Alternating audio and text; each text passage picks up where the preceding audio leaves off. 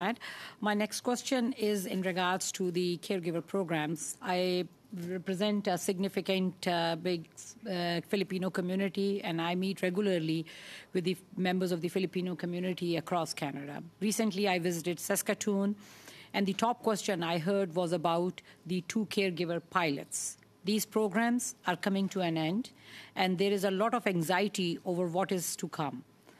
They both have positive and constructive feedback, glad they can bring their families, but they are really people who have come under those, are concerned about the language requirements and processing time. So will you offer some clarity to caregivers on the future of these programs, that it is, and why that is so important to Canada?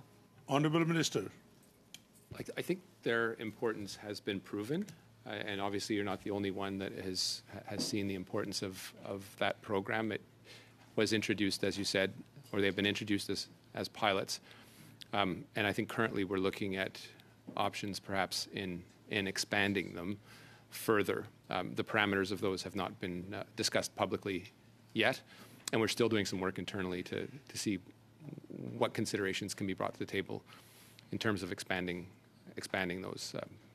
those initiatives. But they are, it has changed thousands of lives and has given people an economic opportunity while filling some important labor shortages and gaps. So there are some successes to it. There are some challenges to the program, as you know, particularly as compared to what was existing previously.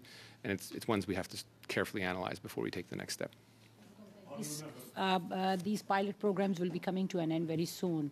So it is really very important that people are not left in limbo, and we have the programs to where those caregivers can continue to work. Honourable Minister. Appreciate that, and I hope you continue your work with our team in advocating and working with us on that program in particular. I know how much it matters to your